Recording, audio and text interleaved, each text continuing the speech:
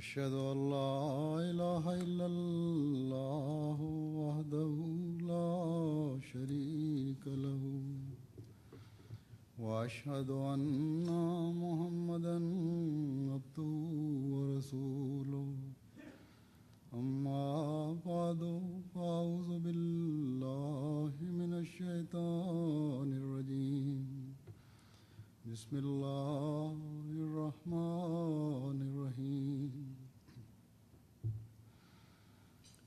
All the distinguished guests present here, Assalamu alaikum wa rahmatullahi wa barakatuhu.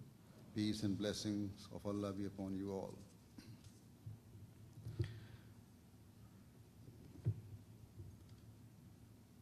Our local administration has requested me to give our distinguished guests a brief introduction to the teachings of Islam. In particular, with reference to an important subject towards which the attention of the world is focused, and as a result of which the non-Muslim world believes that Islam is a religion of extremism and terror. Indeed, some people declare that through terrorism, Islam is destroying the peace of the world. It is most unfortunate that there is a group that has a poor understanding of the teachings of Islam, but is fanning the flames of this erroneous concept. Indeed, some educated non-Muslims have connected the concept of life after death and heaven and hell to these Muslim extremists, terrorists, and suicide bombers. So the result is that the fatalist desire to enter paradise has awakened a peculiar concept of jihad and of dying in the name of Allah, which has caused them to take up the sword and seize mayhem and cause mayhem. These groups today are in reality a byproduct of this teaching and concept. In any case, while I admit that the acts committed by certain ignorant and over-enthusiastic Muslims have no doubt given a totally wrong impression of the teaching of Islam, I must also point out that the literature that has been written against Islam without a proper understanding of Islamic teachings has presented the same erroneous concept about Islamic Jihad.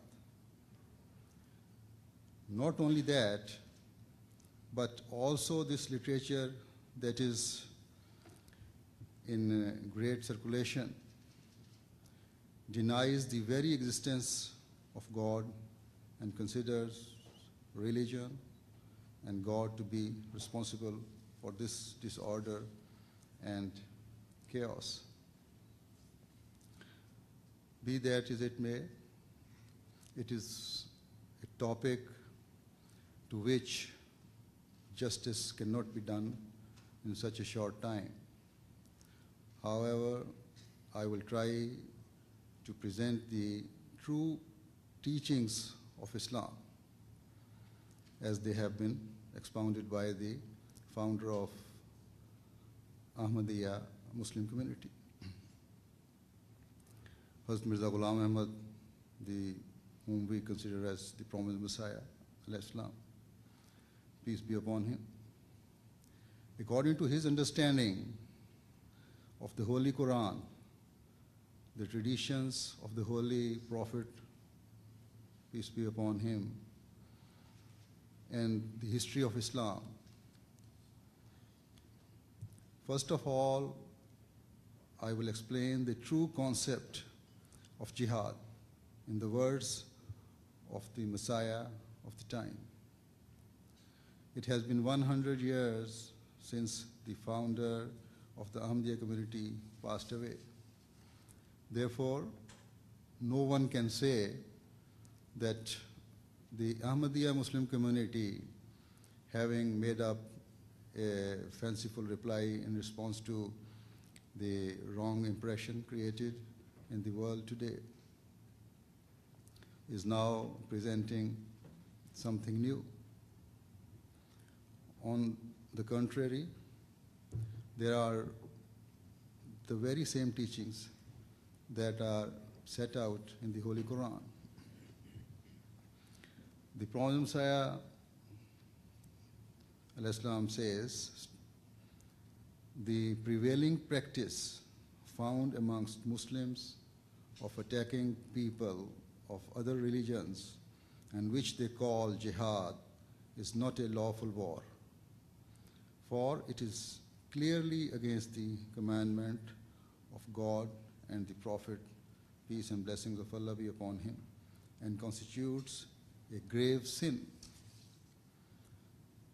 What do the words lawful jihad, used by the founder of Ahmadiyya community, mean?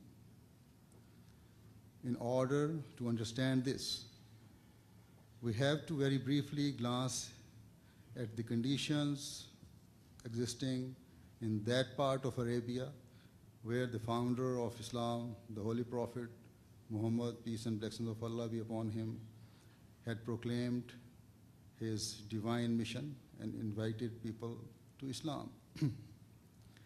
Remember, those people were illiterate and uncivilized. Animosities were born out of ridiculous and petty matters over which they would continue to kill each other for years.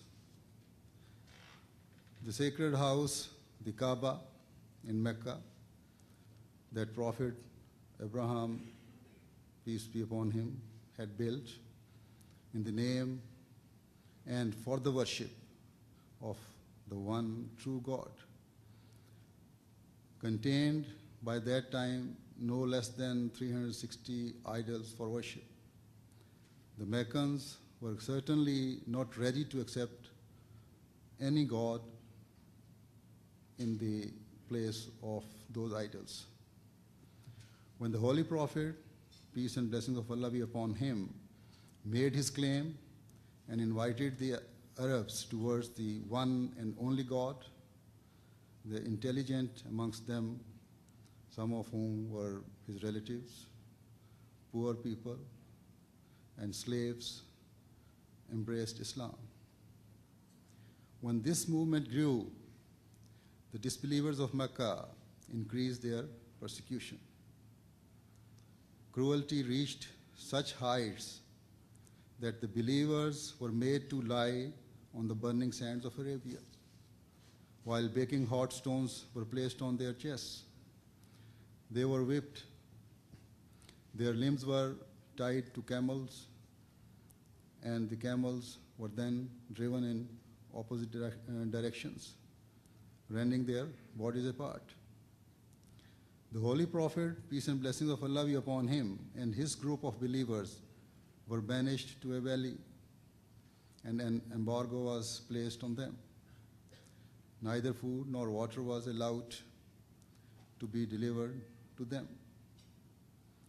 His companions used to say that they would die in any case. So why not go down fighting? After all, these Muslims too came from among those who were ready to kill and cause bloodshed over the most trivial of matters. But when anyone said, "Permit us to fight," the Holy Prophet, peace and blessings of Allah be upon him, would say that he had not been commanded to fight, but to be patient. This patience was not due to any weakness. Indeed, history later proved that a few hundred believers managed to defeat a force of thousands. This patience was shown only because the Holy Prophet, peace and blessing of Allah be upon him, had not been commanded by Allah the Almighty to fight. At last, the Holy Prophet, peace and blessing of Allah be upon him, allowed some oppressed ones to migrate. And then, after some time, he too migrated to Medina. By that time, there were some inhabitants of that town who had become Muslims. On his arrival, a large number of people embraced Islam in Medina. The Holy Prophet, peace and blessing of Allah be upon him, entered into covenants with other tribes and faiths, and amongst them there were also Jews. He established a state in which all subjects were granted freedom. If anyone was punished for some crime, that punishment was given according to his or her own religious jurisprudence.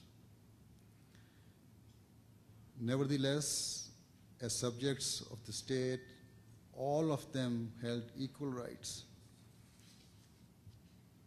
Despite all this, the allegation leveled against the Holy Prophet, peace and blessings of Allah be upon him, is that, God forbid, he spread terror. The question is that when it is known that the Muslims were in such a condition of helplessness and were being so cruelly oppressed, why is such an allegation being made against the Prophet and the Muslims? I have briefly mentioned the conditions which prevailed at that time. Even in such conditions, when the Muslims migrated to Medina and began to live in relative peace, here also the Meccans hounded, pursued, and attacked them. The first battle is known as the Battle of Badr. At that time, Muslims were in such a condition that they had neither resources nor equipment for battle, whereas confronting them was a fully equipped army. These circumstances are not hidden from anyone and are recorded in history. What could those unskilled and inexperienced people have done? Some of them were only teenagers. However, when the enemy wanted to annihilate the Muslims, Allah the Almighty instructed them to fight back. So the following verse of the Holy Quran was revealed. And according to historians, it is the first commandment that deals with fighting. But I invite you to look at its beauty and the purpose for which